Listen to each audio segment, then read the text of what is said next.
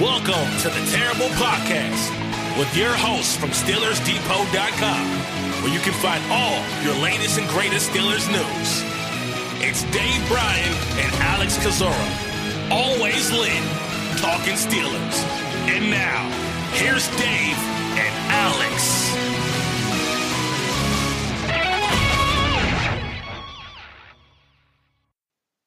Welcome to the Terrible Podcast, Season 11, Episode 85. He's Dave Bryan. I'm Alex Kozora, SteelersDepot.com. Glad you guys are back with us for this Friday show, Steelers Nation. Dave, how you doing? I'm doing better now that I had the first cup of coffee in me this morning. I had to go to the doctor this morning, and because of that, I haven't been able to put anything but water in my body in the last 12 hours. So I've been very grumpy this morning up until about 15 minutes ago when I started to get the liquids put back into me that I need. All right. Well, I think what will make you happier today is talking about Ben and the cap and all things I know that are near and dear to your heart. Let's start with just some, I guess these were new comments, these comments that I hadn't seen before, kind of stuck in the back end of a Steelers.com article, but Art Rooney talking about Ben and his future with the Steelers, and really nothing groundbreaking there, but just reiterating, really saying that they believe Ben played at a high level in 2020, that he can still play at a high level, and that really the obstacles in bringing him back have always been about the financial side of things, the salary cap side of things, not Ben's ability or performance. Really things that I think we've explicitly said even before Rooney's statement the other day announcing that he wants Ben back, but those are Art Rooney's latest comments. You can read them over on Steelers Depot. Yeah, absolutely, and none of which are surprising, just kind of, it seems like more extended thoughts from Art Rooney II there. Boy, now that we're seemingly past the speculation stage of whether or not Ben's coming back, the speculation about the contract, how his contract is going to play out is seemingly just as bad, right? I mean, there are hot takes all over the place this week, and I mean, look, we won't know until we know, right? Until the ink is dry and that kind of stuff there. But there's some crazy stuff. You got Jason La Canfora out there saying the Steelers don't really want to pay Ben $19 million this year, and that if they did, this thing would already be done by now. There's a couple other hot takes flowing around out there, I think, about how he's, they're guaranteeing, they're forcing his hand to take a pay cut here. We'll see, but even Aditi, I think, got it right. Would be absolutely insulted if the Steelers suggested he take a pay cut, and I see that to be right. Look, $19 million. I know a lot of people want to look at how much Ben has made over the years and use that as part of their argument or whatnot of why Ben should take a pay cut. But when it all boils down, he's scheduled to make $19 million in 2021. That's a very, very fair number across the board. They ought to be glad he doesn't have his hand out asking for more, quite honestly, because usually when you have these kind of extensions, new money is part of that. You know what I'm saying? So we'll see. And I think one of the biggest things, and we've obviously won't spend a lot of time on this because we've talked about it quite a bit here, is what's going to happen in the 2022 year, especially, two things. How are they going to set this thing up? It would be advisable, really, Alex, not to have this thing void right after the 2021 season, right?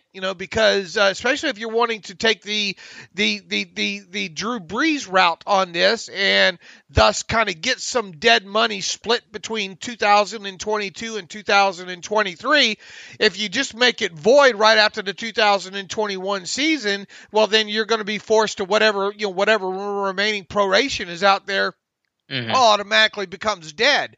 Or what you can do is put in, some sort of base salary in that slot. Let's say it's $25 million.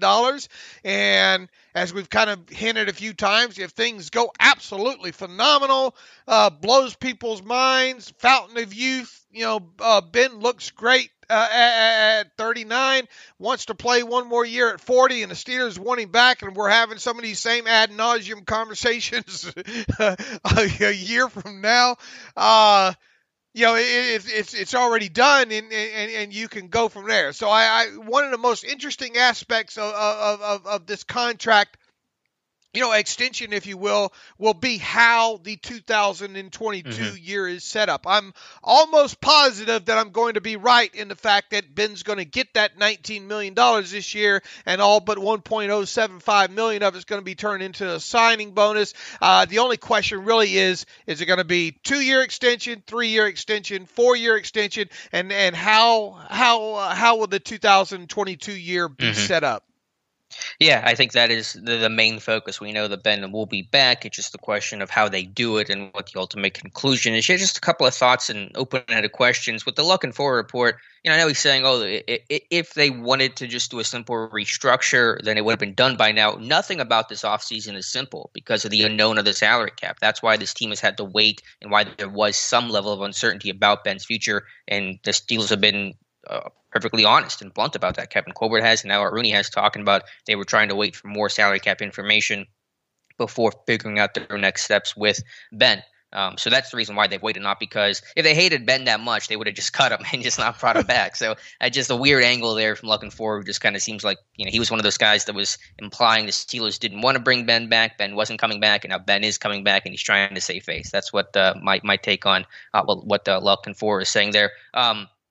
Man, these guys have gotten so bad. I mean, you've never seen decline of Western civilization, the metal years, have you? No, I haven't. Add that to your list of things to watch. It's a great documentary about the rise of heavy metal and the Sunset Strip and all things like that.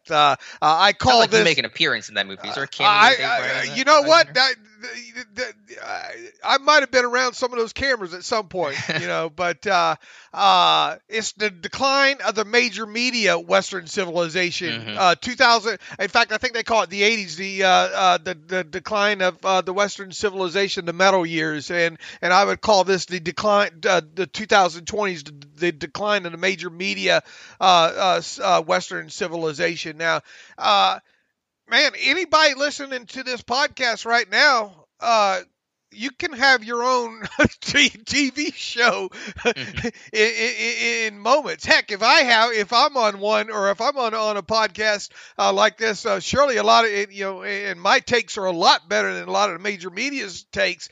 A lot of you listening to this should have within 6 months should have your own talk show or whatnot. I mean, it's just insane some of the stuff you and I have to wade through, and Matthew Marks as well too, on a daily basis, and it just blows my mind as to how much misinformation is out there from the major media point of view. I mean, everything from cap numbers and all that kind of stuff. It's just no wonder the fan base stays so confused. And I guess that's pretty good. It keeps me and you writing and talking about it as well too. But a lot of crazy stuff out there, and I have a feeling Jason Lockenford is going to be very, very, very, very wrong on this one. I agree. A lot of prisoner of the moment type stuff happening, it seems, media-wise, and I think we've just tried to be steady, calm, and consistent and look at the big picture of it, and that's what's kind of playing out right now. That Ben was always the most logical. Ben returning was the most logical thing for the Steelers and for him. But the two questions I wanted to ask, and you kind of touched on it, is I know we've spent so much time talking about voidable year extensions and things like that, and you kind of touched on maybe it doesn't void in 2022. What if it's a true 2-year extension that doesn't void at all? Is that possible? Because I think maybe that is a route that we haven't considered enough over the last couple of weeks. Sure. I mean, it's very possible. I mean, because all you're doing is just change an aspect that, the only reason, the void would probably be more in there for Roethlisberger than it would be because he's not getting any new money. In other words, it gives him the ability to say, that's it. I want to renegotiate now, or else I'm, either this is going to void by a date, or it's going to, I'm going to be able to void it, with written permission, what have you. So, I have kind of seen the voids, the void capability there being there more for Roethlisberger than anything else, because let's face it, if the Steelers didn't want him back, they just cut him, right? you know, Sure. and all like that. So the voids really are more in there to protect the players. So could this thing wind up being a 2, 3, 4 year extension with no void language in it? Absolutely, it could be. But I think specifically the most interesting aspect of this would be, here's the thing. Would you have to offset the 2022 season with a little bit more of a better average, annual salary for Ben, or some sort of roster bonus triggered? One thing you could do too is you could put in a base salary, let's say $25 million for 2022.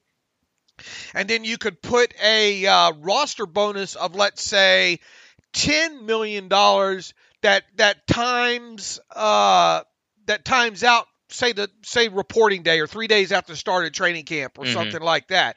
That way, whatever that roster bonus is, though, would probably have to be after June 1st. But even so, if that roster bonus is going to be there and included, it would have to, even if you got Ben to do the Drew Brees angle and lower down his base salary this time next year to help out salary cap wise, well, then you'd have to have him also do the same with that roster bonus. So, it probably wouldn't make sense to go that way. It would probably be better to go the route of putting in a base salary in there, a fair base salary. But the thing is here is that he's not getting any, or shouldn't get any, new money this year, and then thus you kind of wonder what would kind of be in there to maybe. I mean, would you really expect him? Should something happen, I know people are about to throw their phones right here, but should something happen that he winds up playing in 2022 for the Steelers, that's 2 extra years with no new money, and you would kind of wonder how he would feel about that. I mean, obviously his average yearly earnings would drop considerably, quarterback market wise. So that's the only kind of thing that kind of wondering about the voidable years there, being put in more to protect Roethlisberger, give him a chance to make another money grab, if you will, as opposed to the Steelers needing that in there. Does that make sense? It does, and the cap hopefully would be better in 2022, so the Steelers would have the ability to pay him more than the current situation today. And that kind of segues well into my next point, question, whatever you want to call it, is that, I've been very clear that I have been, and probably still am, of the belief that 2021 will be Ben's final season, but it is not a foregone conclusion that will be his final season. And we've seen people like John Clayton and Aditi, and I want to make mention of it too, that could Ben play beyond 2021. His body feels good. That's what he's been very clear about. He's if he wants to come back, he's a very competitive guy. I shouldn't discount the possibility of Ben playing beyond 2021.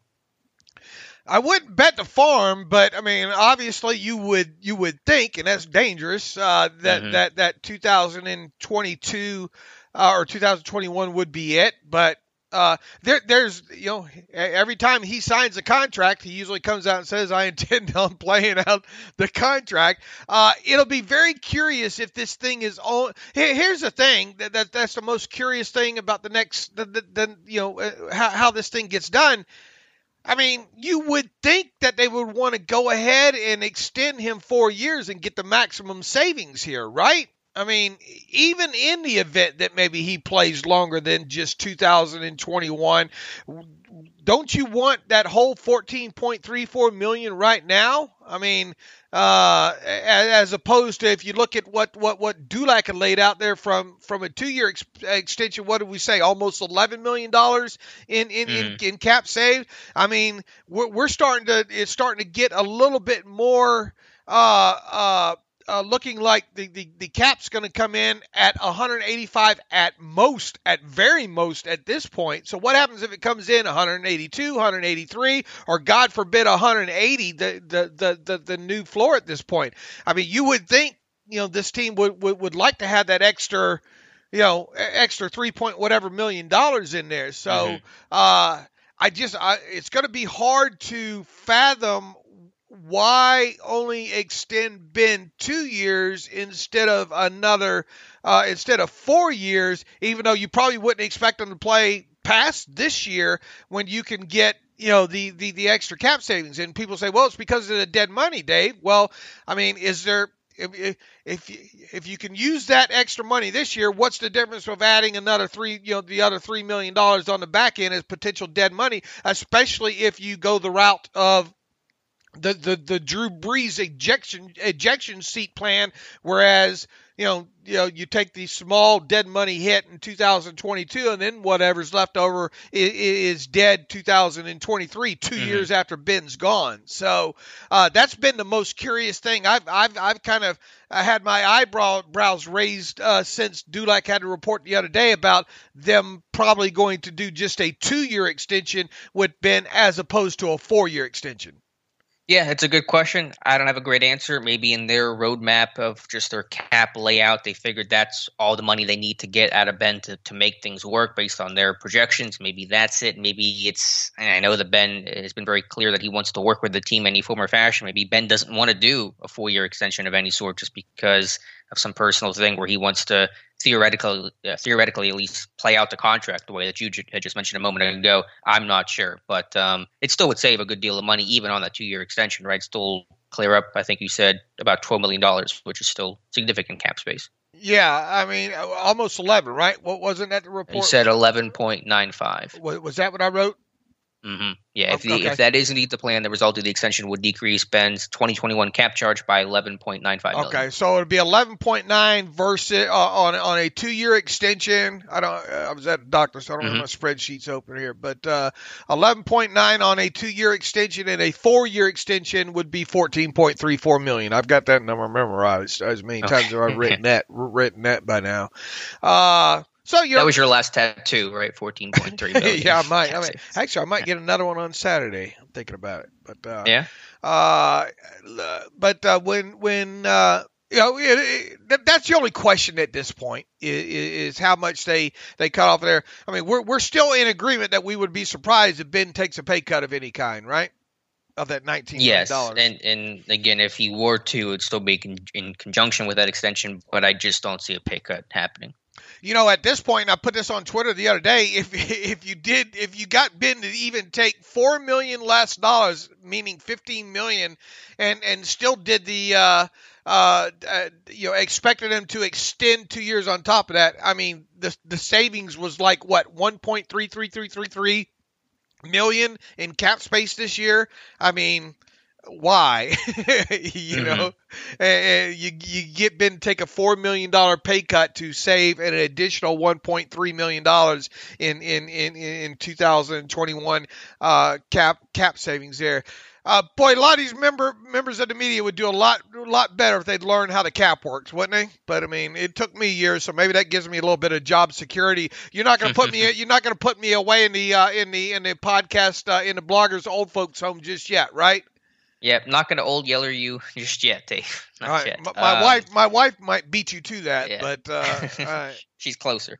All right. But so anything else? real quick, I mean, I don't think it's going to happen, Ben playing past 2021, but I mean, stranger things have happened, right? So I guess we leave it as kind of a Mythbusters plausible, right? Sure.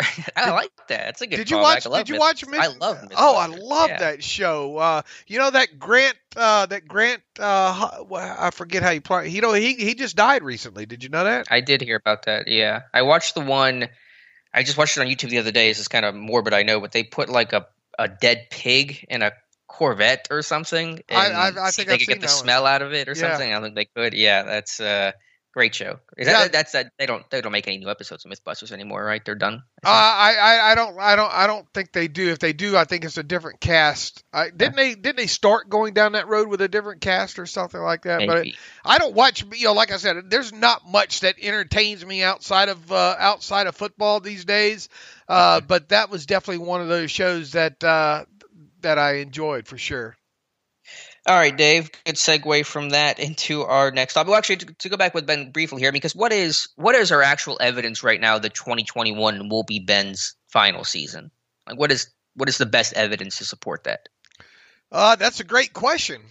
My evidence for that his was birth certificate, I guess.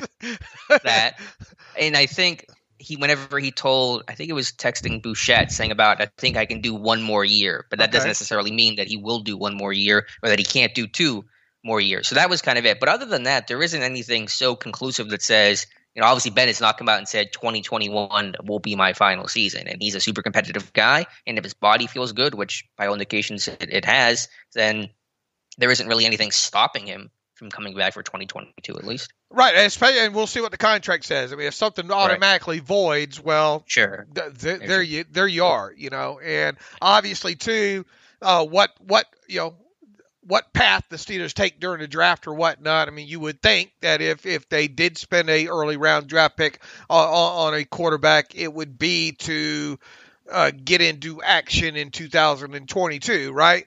So that might be kind of the on top of it there. So is there any hard evidence outside of what you just said, that quote and all, and his age? That's about it. We'll see what the contract says. Now, do I think he plays past this season? I mean, obviously the easy guess would be no, but once again, it's plausible. Mm-hmm. Dave, speaking of cap stuff, and you had mentioned it, but just to kind of talk about it a little bit more specifically, concretely right now, the NFLPA executive DeMaurice Smith is telling agents to expect the cap to be around the floor of $180 million, maybe a touch above, but certainly, as you said, probably not going to be anything higher than 185, and honestly likely comes in lower than that. So somewhere in the 180 to 182 range, probably where this number officially comes in at. So what's your take on that news? This is a big old kick to the I take it, and I took it personally. Kind of my Jordan. Imagine me with a Jordan meme here, sitting in a chair saying, and I took it personally. I do take it personally. I really thought that this thing, at worst, maybe would come in at $185 million. It's not looking that way. DeMaurice Smith, NFLPA executive director, held kind of a video conference yesterday. Normally that's the kind of stuff with agents, that is, and normally that kind of stuff, takes place at the combine. I think is more of obviously COVID has interrupted, how a lot of this works and all, but, in so many words, he apparently told those agents during the video conference that the union expects the 2021 salary cap number to be pretty close to the new $180 million floor negotiated by the NFL and NFLPA several weeks ago. I guess that would have been right around the press conference, not too long after the press conference at the Super Bowl there. And then that the 2022 and 2023 cap numbers might also be affected as well by the pandemic-related revenue losses that resulted in this year's cap reduction. He also told agents that the final salary cap figure for 2021 likely depends on the outcome of the new TV contracts the NFL is currently negotiating, and apparently that's not going to swell right now. If you kind of read sort of the Business Journal aspect of it, it seems like Disney's trying to hold serve here, and probably doing it pretty well at this point too. It's not often that they probably get the NFL a little bit over the barrel, so to speak there, and it sounds like the two aren't really close on the number yet. I bet the NFL is wanting to get this thing done obviously at the number they want. But DeMaurice Smith went on to say, even so, said that based on the information the NFLPA now has, he expects the final salary cap number to be significantly lower than last year's $198.2 million. Additionally, future years' cap numbers might be affected because the league and the union have reportedly already agreed to borrow from them to help offset this year's reduction. So what does all of that mean? It means, well, for starters, it sounds like the 2021 salary cap number will be at best around $183 million. Is that kind of your feel on this? That $185 million almost feels like pie in the sky right now, doesn't it? Mm-hmm. Yeah, I couldn't tell you the exact figure, but 181 to 183 probably is where it comes in at. And obviously the number won't be lower than the new floor of $180 million. If the number comes in lower than $185 million, that certainly won't be good news for the Steelers, who are currently roughly $10 million over the $183 million cap number, pending the whatever happens with the Roethlisberger contract here. Obviously, whatever happens with the Roethlisberger contract should get them at least cap compliant to a number of $183 million. How much lower will they be able to go from there? We'll see. I mean, obviously, if you want to cut some players and do some creative contract things with some of these free agents, which would be way out of the norm for the Steelers when they do big contracts. I mean, you can make this thing work a number of different ways. It's the beauty about the salary cap and contract structures and all. But quite honestly, it would really be something that the Steelers are not used to doing, and especially if that number comes in below $185 million. So it's not looking great. Obviously, we still got a little bit less than 3 weeks to go. But Alex, I think within a week's time here, we're going to have a report. This is the salary cap number, and then obviously we'll be able to speculate a little bit better from there. I'm willing to bet the owner. You think the owners have that number yet, or you think they're a few days away from it? Yeah, I think they're all working off around the same number. I don't think anyone knows exactly what it is yet, but I think everyone is in that 180 to 185 range.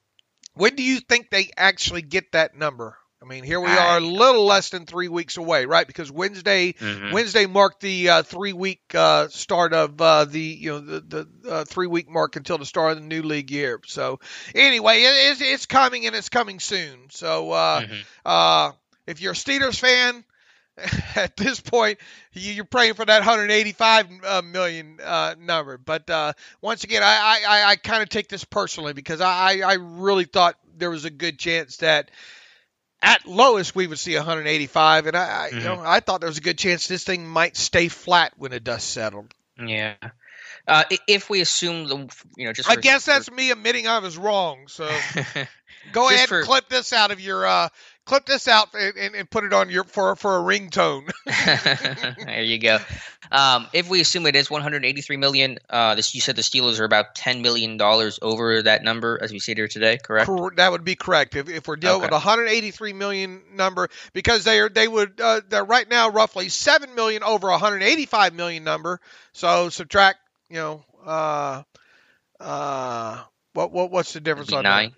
Yeah, $10 million, right around it. Okay, and so if they redo Ben, and let's just assume it's the Dulac number that saves about $12 million, and then you do the Tuitt deal or restructure, which saves you about $4 million. Almost 4, right? Yeah, so that puts you at 12 and 4, 16. If they were 9 over, so you got a couple million to play with there.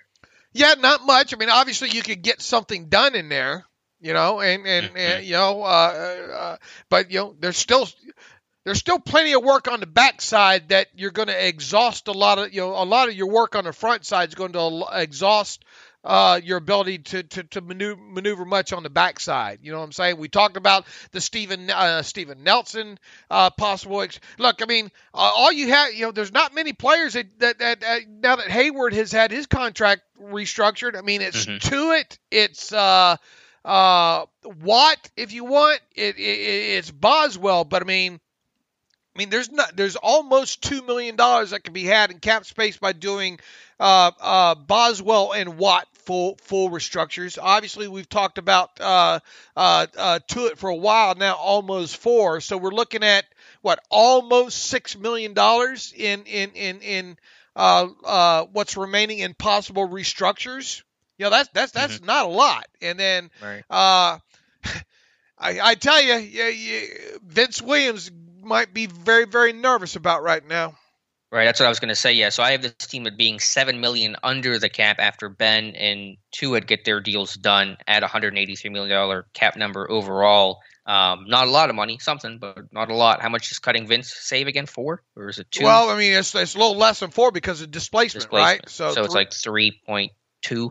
3.4? 660 minus whatever 4 million minus 660 is. Just call it 3.3. It would Right. save. So then you're about a little more than $10 million under at that point. Yeah, I've said it before that the two guys that are really going to be looking at the salary cap number to determine their future with Pittsburgh is Juju in terms of can they re-sign him, can they afford it, and Vince in terms of will he be a cap casualty. And if there's going to be a cap casualty, I think the first person you start with, unfortunately, is Vince Williams. And then the other thing I wanted to kind of quickly cover here is people say, well, can't they just people talk in terms that they don't understand when it comes to contract. Oh, they could just backload or front load or whatever, and a lot of them don't even know what that means. But here's the thing: you could still get a guy like Juju done, but once again, what you would have to do is you would have to essentially agree to a full second year guaranteed earnings, whatever that be, roster bonus plus base or whatever, because you would ideally need to keep his 2021 cap hit as low as possible. And the way you keep that thing as low as possible is obviously shrink the signing bonus and shrink whatever money would be able to be given to him in 2021. Now, most projections, Juju's, in a typical Steelers structured contract way, and assuming 17 to 17.5 million is Juju's market price, it's going to take giving him a first year cash flow of $20 million and that signing bonus plus base salary. That's if the Steelers do the contract the way they normally do it. If you and even that produces a first year cap number of around $6 million. The only way you can kind of shrink that cap number would be give him less cash flow in 2021. But the only way he would agree, and him and his agent would agree to less cash flow in 2021, is if it's made up in 2022 and fully guaranteed on top of it. So, that's that's going to probably likely be the only way around this for the Steelers in order to maybe get a guy like Juju done. So, and that's not something the Steelers do. Normally for non-quarterbacks, what they do is they give the player the signing bonus, and that's really technically all the fully guaranteed money. Now, obviously, whatever base salary and roster bonus they should give in that first, in that initial year is virtually essentially guaranteed, right? I mean, 'cause you're not going to give a guy a signing bonus, sign him, and then turn around and cut him, right? Right. At least if something's gone horribly bad if you're doing that. So so basically you could say that whatever roster bonus, and normally roster bonuses in the initial year are normally done later in the year so that those can also be turned into a signing bonus. We saw that with Joe Hayden way back, when he signed his last deal because it was so late. But anyway, long story short, they would normally the first year fully guaranteed money is just the signing bonus, whatever the base salary is, and if there's any roster bonus in that same year as well too. Beyond that, the Steelers don't guarantee. Now they'll put roster bonuses in there and that are time specific to the start of the new league year, yada yada. But technically, they're not fully guaranteed. And if you're an agent and you're Juju's agent, you're not going to just say, well, look, we're just going to put big to even out the cash flow over the first 2 years. We'll just put in a bigger base salary or a bigger roster bonus in year 2. But before we get to that, if we want to cut you, we can cut you. No agent's going to sign off on that. They're going to want what would have been the cash flow of the first 2 years in a typical Steelers contract to show up in the first 2 years regardless and be fully guaranteed. Does that make sense? Sure. Yeah. If you're an agent and say, okay, we'll work with you and lower this first year cap charge, but we're going to need something in return for that. And that's going to be the fully guaranteed in the second year. And so I asked that question about, do the Steelers typically do this? Not to say that it can't be done, but to say that's one thing to look for, knowing Rooney's comments of we may have to do business a little bit differently compared to what we've done before, given the extreme an unprecedented, cap situation. So those are the things we'll be looking for in whatever contracts get done. Right, and going back to that, I mean, we've tried to contextualize his comments about that several different ways, right? I mean, we just don't know until we get to the to the end product here. Was that meaning? It felt primarily about Ben. Right. Was that just Ben and possible voidable years? I mean, what happens if this thing just ends up being a straight 2-year extension with Ben with no voidable years? Well, that's the only thing creative they've done that way is just not give them no new money, and that's wouldn't that be nice if you could do that with all players? The Steelers' new philosophy: no new money. So if that ends up being the case, I mean, what's left on the table at that point is how they do non-quarterback lucrative deals. So do I think they're going to go that route? I mean, it would set quite a precedent if they did. But on top of it, they could quantify it as saying, look, it's not the way we normally do business. Don't get used to us doing business this way.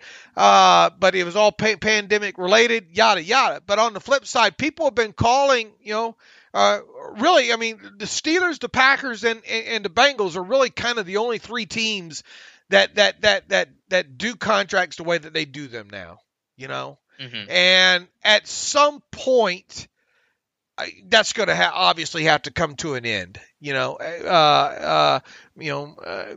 just because, I mean, look what Kansas City did, and able to lock up some guys this past season and not hurt their cap too much. Now, obviously, they had to guarantee some stuff, and they're in a giant. I mean, you want to talk about being married to a quarterback? They are married to Patrick Mahomes, at least for the next couple years, which obviously isn't a bad thing right now. But the way that the rolling guarantees on that it's a big rock that's going to continue to roll, right? Now I'm not saying the Steelers will ever get to that look, it'll be a good problem to have. We're talking about the Steelers having to do a very lucrative franchise, big quarterback deal with a quarterback, right? I mean, that's a good problem to have in the future here. But long story short, we'll see.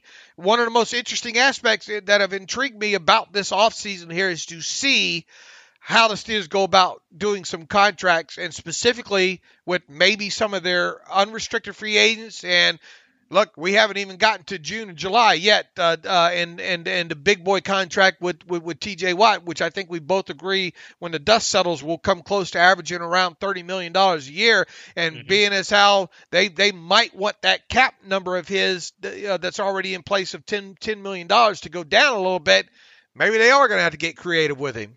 And guarantee more than the first year. But it's just one of the things that you can bet for sure if they go outside the norm, you and I will be writing and talking about it. Absolutely. One player who will not be getting a contract from the Pittsburgh Steelers is J.J. Watt. To transition into that piece of news here quickly, John Clayton saying the Steelers are not in the running for J.J. Watt. He named, forget the teams, I think it was the Bills, Packers, Titans. And Raiders as a sleeper. Right. Now, Clayton clarified, so those aren't all the teams. There could be others, but Pittsburgh was not one of the teams in the mix, which is no surprise. Listen to the podcast. We've been saying that since Watt was released, essentially. But just to hopefully put an end to that conversation. J.J. Watt not coming to Pittsburgh. That won't put an end to it until he signs somewhere. True. People are still going to say that he might take the – I mean, look, and I think there's already been a report that he's received upwards of $15 million or whatnot? $16 million. The union would crucify him too if he took the minimum amount. I mean, and that's another thing when it comes to Ben Roethlisberger. People it's easy for people to talk about other people's money, ain't it? To say, boy, if I had $250 million, this is what I would do. Well, you don't. And the NFLPA would be all over Roethlisberger if he took a pay cut down to the minimum. They'd be all over J.J. Watt if he took a pay cut down to the minimum, because that's not good for union business, right? Yeah, it's not. Although there was a report that what DeMaurice Smith was telling players to collude. I'm not sure exactly in what sense of that, but that's really being very, very casual about that word. Yeah, what's good for the goose ain't necessarily good for the gander, right? They are a little concerned now that this thing's going to hurt some free agent market values here, and because of that, they want each other to know each other's numbers. I think, know. Isn't that kind of the way you take collude? I mean, NFL, there's rules that the NFL teams can't do that, but there's no rules that agents. It's just kind of been an understood, I think. But and look, DeMaurice Smith. A lot of people aren't happy with the union. I don't think overly is thrilled with the job DeMaurice Smith has done, and I can't blame him. But look, it's the union. The members of the union, i.e. the players, haven't done a good job. So I don't put this all on DeMaurice Smith, but the fact of the matter is they haven't done a good job negotiating these last two CBAs, and now they're trapped in this one, for several more years on top of it. And once you see these new television contracts, the union, the NFLPA is going to say, man, we missed the boat here. Here's the thing, DeMaurice Smith telling that's a sign that pulling out all the stops. We got to get as much money as we can because we kind of messed up here. Even with the pandemic, probably discussions, the CBA negotiations that they had a little less than a full year ago as well too. Which, by the way, it sounds like DeMaurice Smith says that negotiation last year, pandemic related, was specific to 2020. So there is still CBA related pandemic addendums for 2021 that need to be worked out as well. So that's still forthcoming, something to look forward to this summer, which I know thrills everybody as well. But it is kind of, and I think Matthew Marksey, didn't he just have a post to go up talking about the collusion quotes from DeMaurice Smith? Yeah, I believe so. Yes. So that'll be interesting to see how that works. That'll be interesting. I think the top level guys will still be the top level guys. I don't think they'll be as impacted as bad. I.e., I think Juju will be fine. I think some of these other ones across the league will be fine as far as getting their market values. It comes in. Where is that second group? How much less will that second group maybe have to take than what their probably true market value is? And then obviously, we could see a bloodbath here in the next 3 weeks, Alex. Some of these middle class, older players, right? The Vince Williams of the world. Yeah, of guys getting cut. And we've already seen that begin, and it'll probably just continue. And as soon as that cap number comes in and it's known, then I think you're just going to see the floodgates open of players getting cut as teams know their number, they know their plan, and they're going to be working towards getting cap compliant. Right. So going to be interesting to watch play out here. Was your phone going on? Go ahead.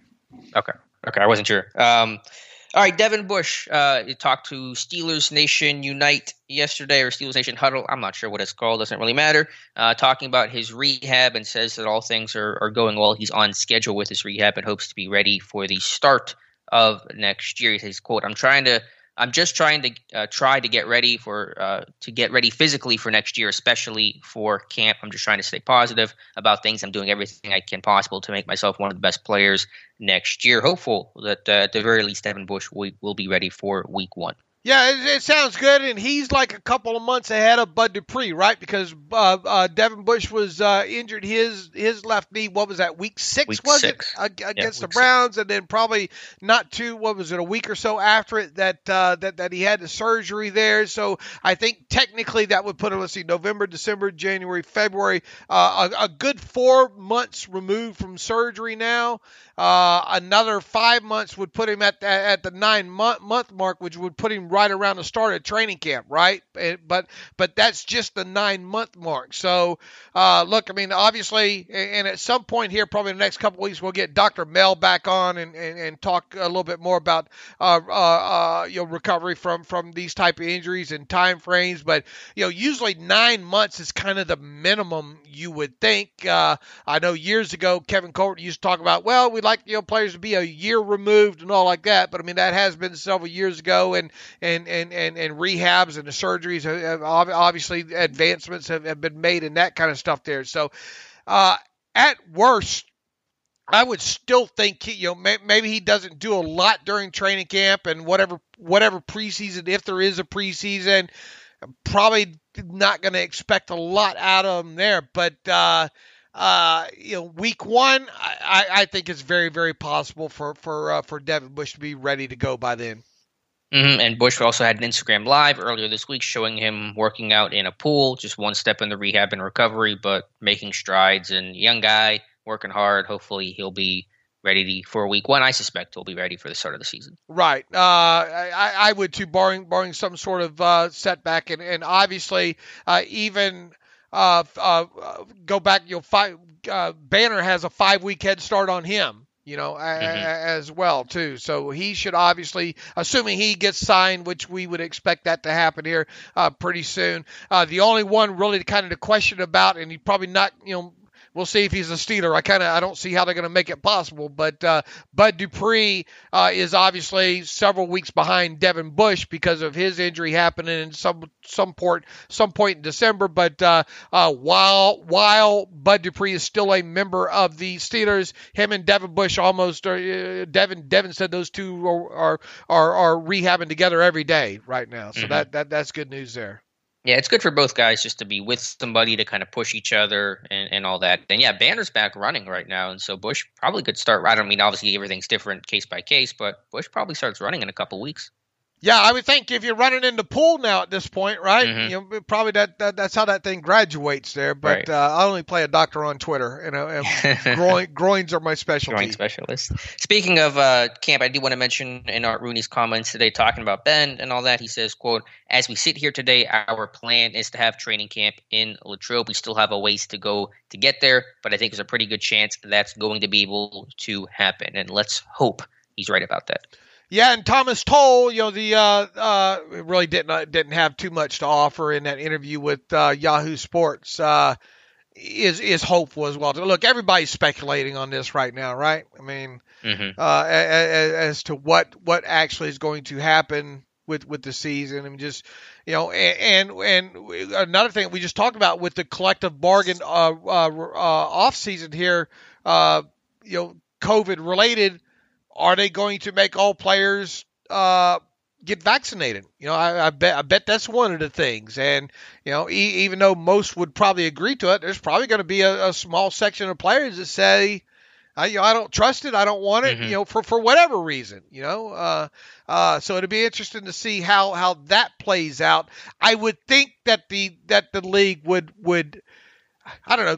Can you make something like that mandatory? I wouldn't think that they'd be able to, but we'll definitely see. Hopefully, obviously they would set it up where players, if they want to, and obviously I would think a lot of players would take them up on that. But I would think also on top of it, I think Thomas Tull said as much that we're going to see the same kind of testing, that we saw last season on top of it, and for whatever fans they do allow in this year, that obviously there's going to be mask involved and that kind of stuff there.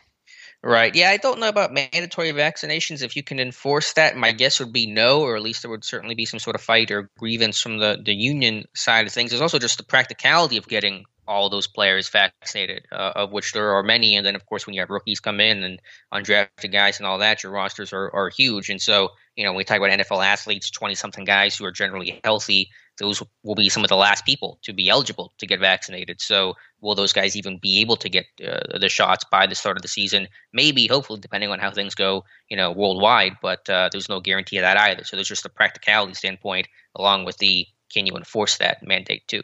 Right, exactly. I would think it'd be hard to collectively bargain all players mandatory have to get vaccinated. I just, I don't. Hmm. We'll see. I mean, Yeah. we'll see.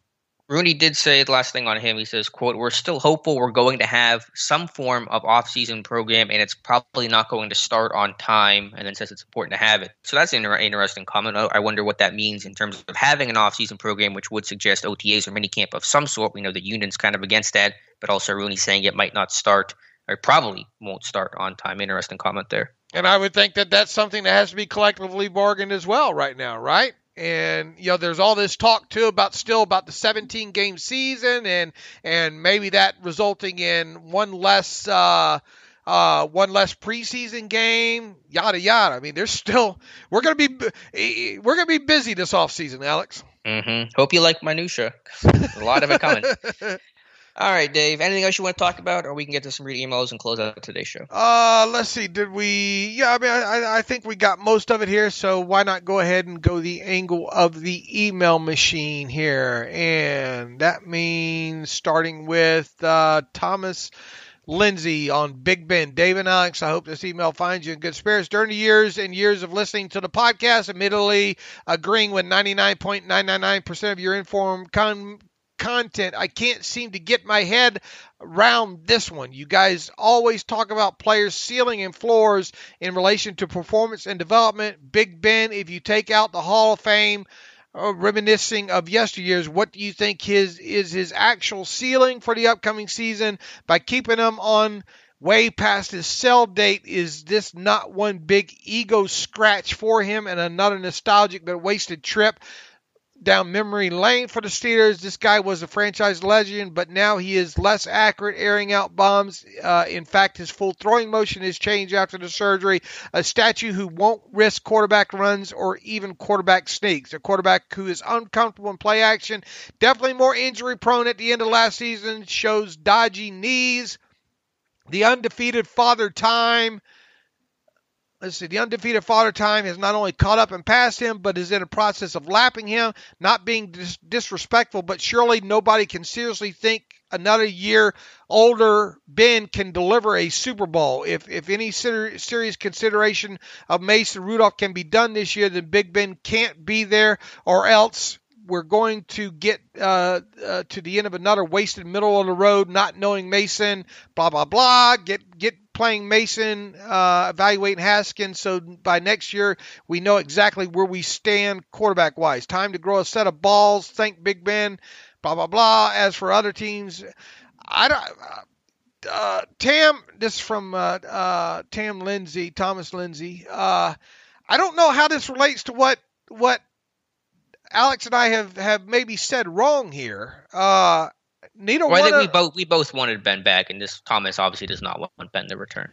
It was more from an aspect too. It was the right more than wanting him back being the right thing, the correct move in all this, based on the team's philosophy. A lot of people miss that aspect of the team. Obviously, the motto, the mantra, if you will, is every year is a Super Bowl year. Every year we're striving to be to win the Super Bowl. And if we are to believe that is the mantra, then the best way to potentially reach that goal is for Ben to come back. Well, I think that's Thomas's point of the teams hanging on for sentimental almost reasons. But how does that different from calling us out on the end of it? Well, you on a personal level, you're happy that Ben's returning, right? I think you've made that pretty clear.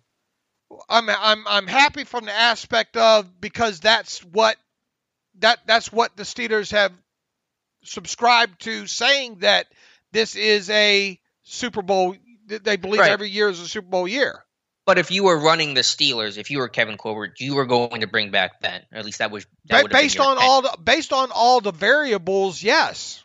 Okay. Well, that's what he's saying. This Thomas, obviously, if he was running the Steelers, he would not bring back Ben. He would say, "Thank you, Ben. We're going to move on." That's where he's saying the disagreement is. Okay. All right. I mean, look, we get all the sides of this, right? We get the arguments. Right, the article I wrote, which is Thomas's point, the only reason to move on from Ben was if you really wanted to see what Mason Rudolph could do as a full year as a starter. That was like the number one reason to move on from Ben. Now, for me, that's not a good enough reason to do that because I don't think Rudolph is the future. Here's where I come in on Ben. The reason you bring him back is, A, he gives you the best chance to win right now. Now, I've been pessimistic about this team's odds and chances going forward, but there's no debating that Ben still gives you the best chance to win right now. He's your best option in 2021. And maybe more importantly, Ben's return shouldn't prevent this team from addressing the future at all. You can still draft a quarterback. You can still trade up for a quarterback if you really wanted to. You can still plan for the future even if Ben comes back. So bringing number 7 back does not stop this team from investing in the future of the position if they want to. At least it shouldn't. And so that's why I'm fine with Ben coming back. Okay. Where would you rank Ben at in AFC North quarterbacks?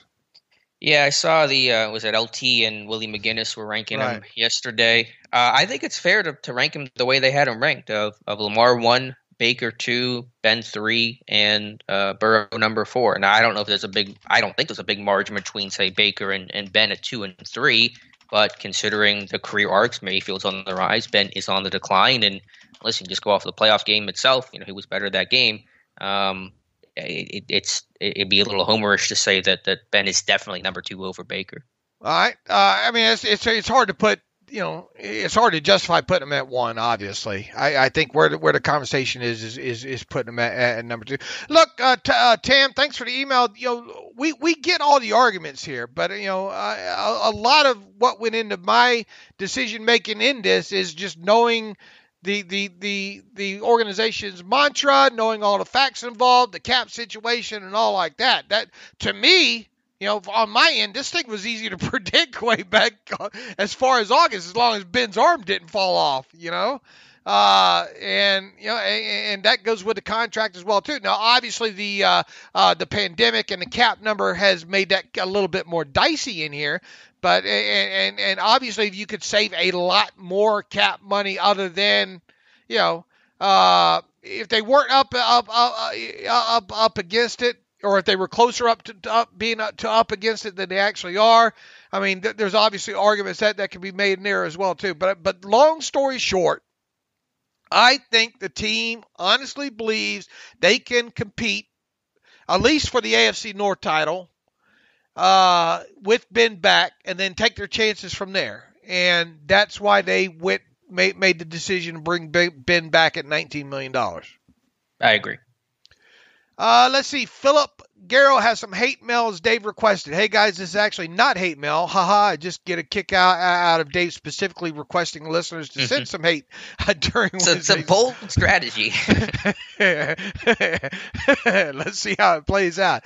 But to answer Dave's question on Ben's contract, I would say that generally speaking, not you guys specifically, what has frustrated me is that the narratives has worked off the presumption that 2021 is necessarily Ben's last year. I'm not convinced that it will be, and I would be shocked if Ben would be willing to make that decision definitively right now. Good point, and I think you and I just kind of addressed that, Alex. He says, I tend to think that Ben's unwillingness to commit to 2021 as his final year is part of what's causing the holdup in finalizing the extension. He goes on to write, I'm not advocating for Ben to play longer, let alone with the Steelers. It just seems that the possibility has not been often considered in the overall discussion, particularly in the national media.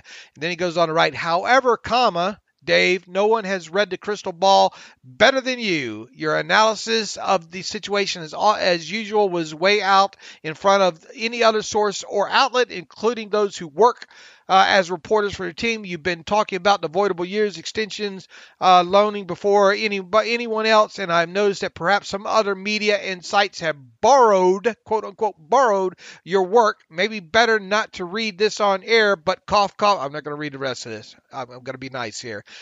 Keep up the great work, and best to you and your health, Dave. Phil in Phoenix. He's out my way here. Phil out in Phoenix.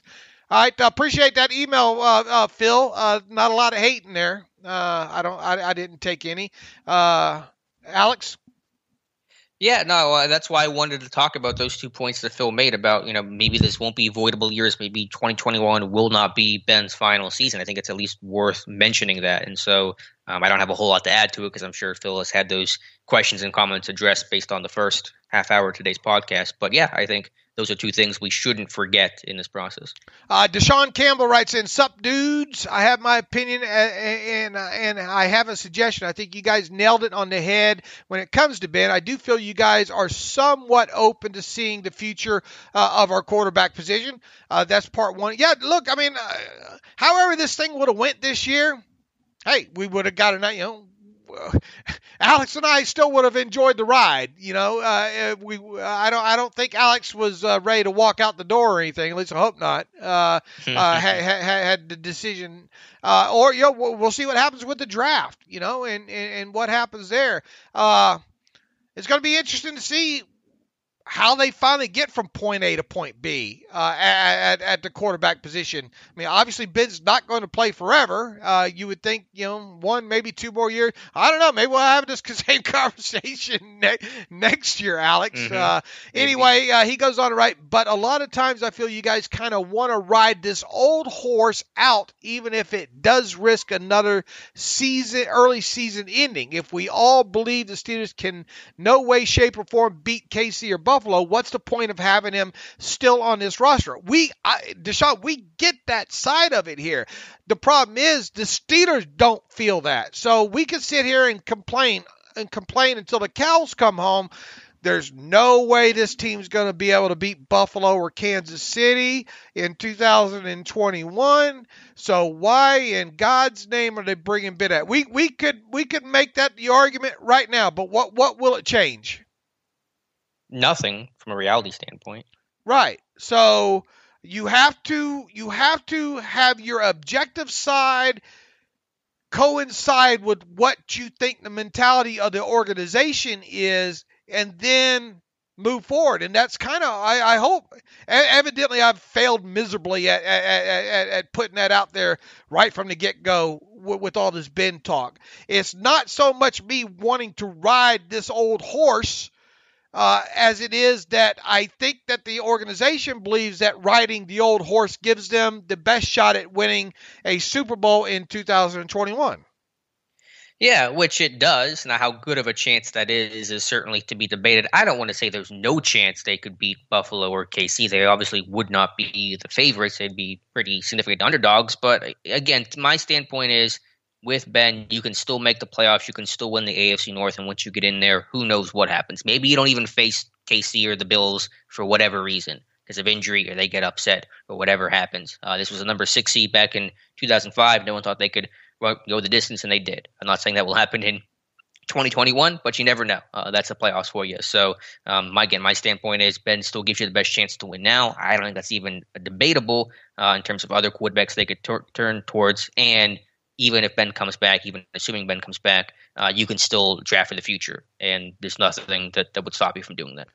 He goes on to write, my suggestion, please give OSU linebacker Baron Browning a look. I feel he and Micah Parson have some of the same play style, but what makes him unique is also plays a lot of edge rusher. All right, so we have a couple more names to kind of.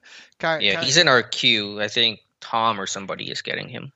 All right, Russ Obenstein, our buddy Russ. I think Russ shows up on almost everything we do, doesn't he? Doesn't he show up in the Facebook Live stuff? And I think he's a long-time listener. I think he's very active on Twitter as well, too. He says, okay, Dave, you asked us to send some hate mail on what your views on Ben that ticks us off. He says, sorry, it's impossible to do because I agree 100% on all your views on Ben's situation. This is no fun. Right? I'm glad. This is a good kind of mail. No, Alex wants some confrontation here. I don't He told me as much. Alex says, I think your head's getting too big, Dave. I want to see you knock down a few notches. Isn't that specifically what you told me? Whenever we fought behind the sheets last week, right? We went 10 rounds. Yeah. As always, you guys are right on point, better than anyone else. Enough said, Russ. Thanks for the email, Russ. Just giving you a little bit of hard time there. Let's Charles Munger writes in, Steelers quarterback room for 2022. What percentage do you think that the Steelers have a whole new quarterback room next year? I see Ben, Mason, and Haskins all departing next offseason. Well, as long as Haskins doesn't do something to run himself out of town, he probably comes back because he is under he'll be restricted for after the season, right? He would be restricted and have to be restricted tendered, and if you liked him, it wouldn't cost you much of anything to get him back. Right, because you do the original round tender, right. Which should be at a first round level. No one's going to do that. So, I mean, Haskins, as long as he stays on the straight and narrow, should come back as in some sort of form or fashion, especially if Ben and Rudolph are gone. You want to bring somebody back from that room. So I guess in that sense, the odds, I think, are relatively low that someone finds a way to come back, even if that is just Dwayne Haskins. Right, and that's that's the way I would answer it as well, too. Even if there's a good shot that now, obviously, look, I mean, if we get to the if Haskins does not make the 53-man roster for whatever reason, well, then obviously the way the room looks like now, it would increase the odds that those three, Ben, Mason, and Haskins, all aren't obviously back. But then if Haskins isn't on the initial 53, then probably a rookie that you drafted would be. So right. So somebody from that room will probably carry over. I would think so. Right. But yeah, I mean, will two of those guys be back? Is maybe a more interesting question. Yeah, that's a good point there. So we'll have to see what happens with obviously with Haskins and Mason Rudolph here moving forward. All right, let's see if we can get a few more slammed in here real quick. Where's one here? Thomas Fortin writes in, Bud Dupree versus Juju. Hey guys, long time, almost from the beginner listener. Wow, you guys and everyone else are saying no way we can sign Bud. My question, what would a Bud contract look like coming off of a big injury, and how much more than a Juju contract? He says he'd rather have Bud. Thanks guys, I really enjoy the content you provide. Toma from Calgary, Canada. All right, here's the thing. The biggest holdup obviously with getting something done with Dupree, or several factors, is he's coming off of an injury right now, serious one at that. He's only a few months into the rehab here. He would be absolutely silly to sign a long-term deal, in my opinion.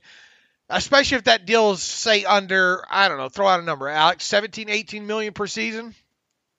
Yeah, something that would be well below his expected market value pre-injury. All right, so in other words, a lot of people are trying to tag his offseason value at about $10 million per season, which I that's probably fair right now.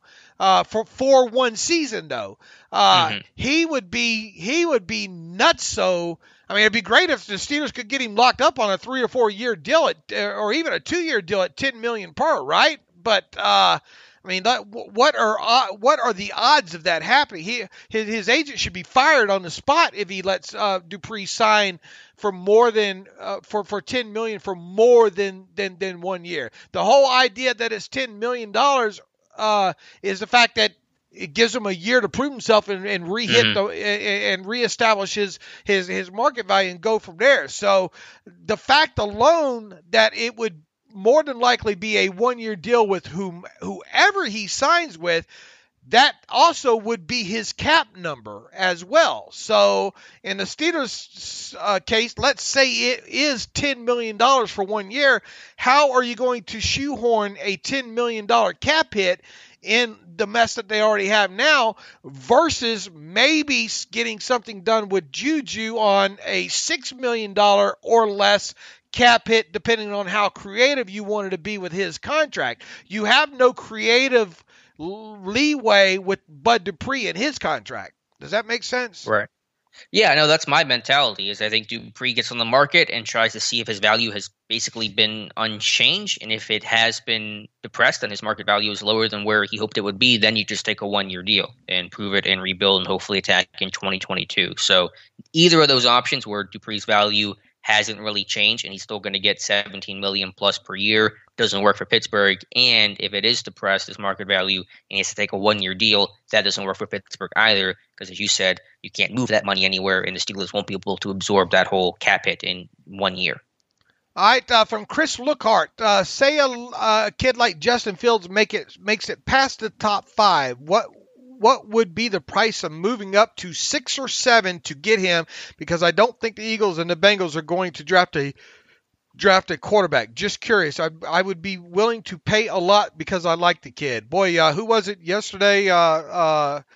Castley that has look. Stranger things have happened, right? I guess has Justin Fields falling all the way down to the Steelers at 24 overall. I think he has Fields as his 4th quarterback off the board in his first mock draft of 2021.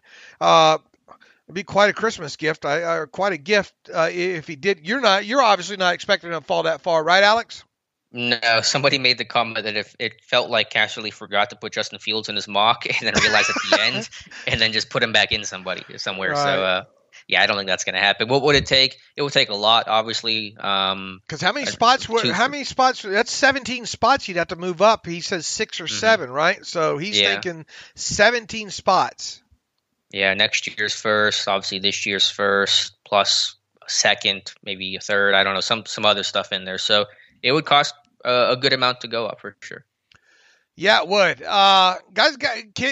Kid's got some talent. He's very, very young too. On top of it, there. So did I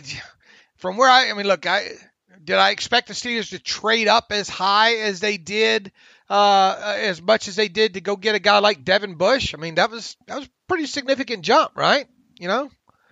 It was, but I remember Kevin Colbert said he would not give up a next year's first to do that, and he didn't have to. And so would he do that? Now, would he do it for a quarterback? He might, because it's a quarterback. It's a different position of value, obviously, but it would be even more expensive to go up to 6 or 7 than it would be to pick 10 where they got Devin Bush. Daniel Sarich has a nice short one here. Hey guys, as the Steelers evaluate quarterbacks in this year's draft, I think questions the Steelers should be asking is Mac Jones or Trey Lance better than Mason Rudolph? Do you agree? I think we kind of broached this topic a little bit already, haven't we? We did, and I wrote about that yesterday. I said the 2 quarterbacks Steelers and Steelers fans should really be focusing in on are Trey Lance and Mac Jones, and answering the question of, are either of those guys franchise guys? Now, you may come to the conclusion that the both or one or neither are the guy, but those are the 2 names that are the most realistic options for the Steelers right now in terms of franchise caliber players. Yeah, certainly if they're not better than Rudolph, then they're probably not going to be the guy, but also Rudolph probably isn't on your team next year either. So you just have to have that belief as well that this probably is Rudolph's last year with the Pittsburgh Steelers. All right, this one from Mark in Vancouver. We got some Canucks happening here. Let's see. We all obviously value our Canadian listeners as well too. Mark says, listen to today's show, so took the advice to send a message. I'm a longtime listener from Canada, though I do visit family in your area, Las Vegas, often when there isn't a pandemic. Looking forward to seeing Raiders Steelers in Vegas in the future. I love the show, and I think inserting Alex full-time was a great move. Steelers Deep on the podcast are the only Steelers coverage I need, so I thank you both for that. My only complaint is that the shows used to be very tight and on topic, 45 to 70. Was it ever 45 to 75 minutes? Tight? Oh, yeah. There were times where it was under. I remember there were shows that were under an hour, yeah. I don't think they ever went over like an hour and a half. I think those were kind of the max for the old shows. All right. On topic, 45 to 75 minutes, while now they drag out much too long. Some of the topics are repeated without need multiple times per week, and even though nothing has changed, I used to get very excited for an hour of the podcast, but when I see a 2-hour show with not much news with Steelers, I know that things went off the rails a bit, and it's rather a hard time committed. Alex and I had talked about that. It's all about getting that guy Dave to stop running his mouth so damn much. So we are efforting that. So with that, you can follow me on Twitter at Steelers Depot. You can follow Alex on Twitter at Alex_Kozora. Follow the show at Terrible Podcast. Email the show, theterriblepodcast@gmail.com. If you like what we do and you want to donate to the cause, go to SteelersDepot.com. Hit the donate button, upper right navigational bar. Make a secure donation that way. Also, if you'd like an ad-free version of SteelersDepot.com, hit that ad-free button, upper right navigational bar. For $25 for 1 calendar year, you can have an ad-free version of the site as well. So with that, I think we made it under an hour and a half today. Congratulations to me and Alex. As always, thanks for listening to the Terrible Podcast with Dave and Alex.